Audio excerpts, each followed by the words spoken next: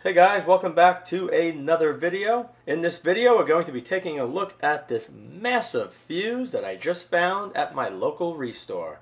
In case you don't know what a restore is, it's a Habitat for Humanity store. People donate goods to raise money to help people that are less fortunate. Now the fuse you see right here is a monster. It comes in right around 22 centimeters or just over 8.5 inches long. It's a blade type fuse, and this one is rated at 400 amps. And you can see over here, 400. And you're not going to believe what I paid for this fuse. I'm going to show you in a minute. The blades are very thick, coming in right around 1/4 inch or just over 6 millimeters. That is solid copper.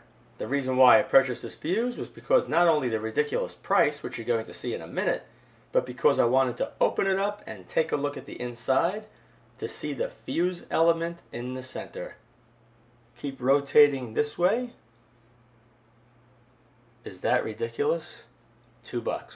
I found this inside of a bin. It was sitting there for at least 1.5 years because it was sitting for such a long period of time. I got it for half off, so $1. To open this up, I'm going to remove these hex bolts. There's 4 of them, 2 here, 2 on the opposite side, and they're 1/4 inch. Inside fuses is typically sand, so I'm going to be placing this inside of a bowl first. Alright, I have this plate to put it in. What I'm interested in is what the fuse element looks like in the center, how it's set up. We're going to find out momentarily.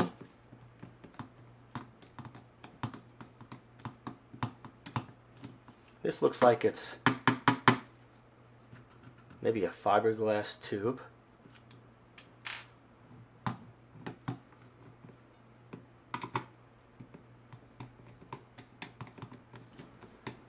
Okay.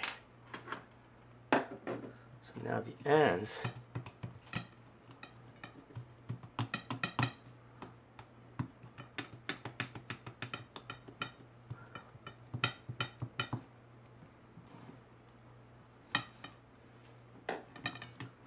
coming off crooked.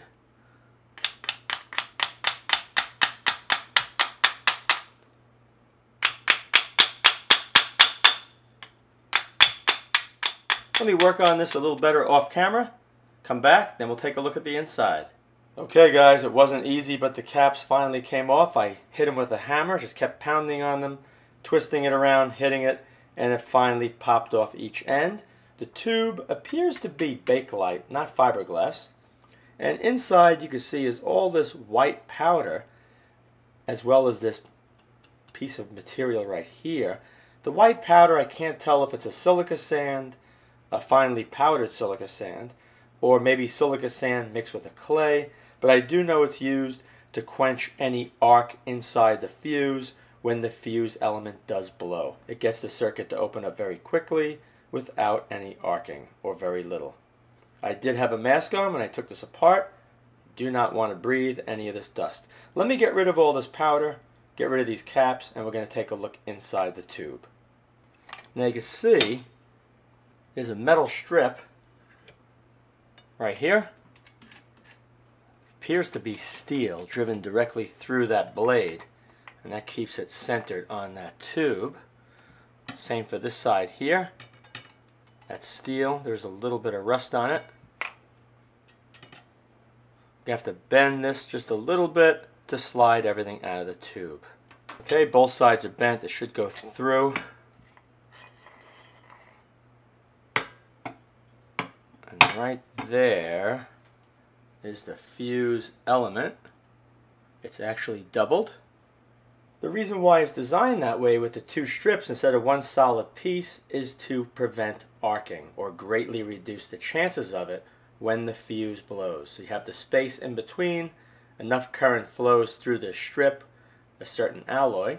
What's going to happen, one of these sides will pop first or open up first, and once that happens you're going to have the full current going through the opposite side, and that's very quickly going to open. So this side will melt and pop open. You have a nice open area in the middle, and then the massive current that's going to be flowing through the smaller area is going to open this very quickly, and then all this white powder material is going to quench the arc. So very simple the way it's designed. And like I said, I've never looked at the inside of one of these before. Let me see how thick that is.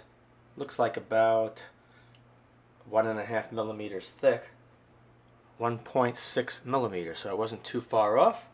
Now it looks like over here, where the fusible section that's going to melt, this was riveted and possibly brazed. Let me see something here. Yeah, it looks like it, yep. So they riveted this section to the thick copper, and then they brazed it as well. So there's very little chance of having a heat buildup at the connection point. It's all going to be in this area right here. In case you're wondering, the fuse element in the center here appears to be a tin lead alloy. Has a very strange sound.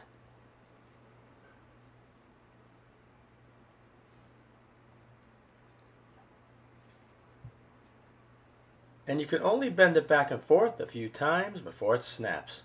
And if you look right over here, you're going to see it's very grainy, the alloy, resembling cast iron when it breaks. And guys, that is it. If you ever see one of these blade fuses in the future, you're going to know exactly what's inside. Thanks for watching.